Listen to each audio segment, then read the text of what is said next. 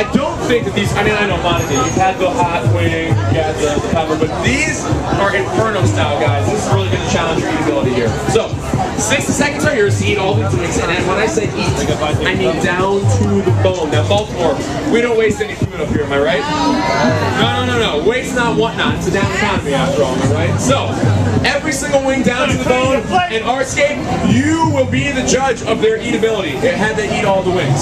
So, once they've done so, part 1 is complete, and then we move on to part 2 of the challenge. The slow, steady, spicy afterburn in which these 3 competitors must sit here staring at that milk, staring at the napkins that can help satiate them, cool them down a little bit.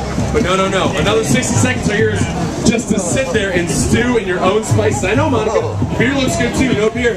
No assistance here on Man vs. Food Nation Challenge. Now, guys, if you are able to withstand that spicy afterburn for a whole 60 seconds, you'll be crowned Man vs. Food Nation champions. You'll be walking away with some hot sauce. You'll be walking away with limited edition Adam Richmond designed Man vs. Food Nation t-shirts. And of course, as always, no, I could easily do that. And the admiration of everybody in the crowd. Am I right, crowd?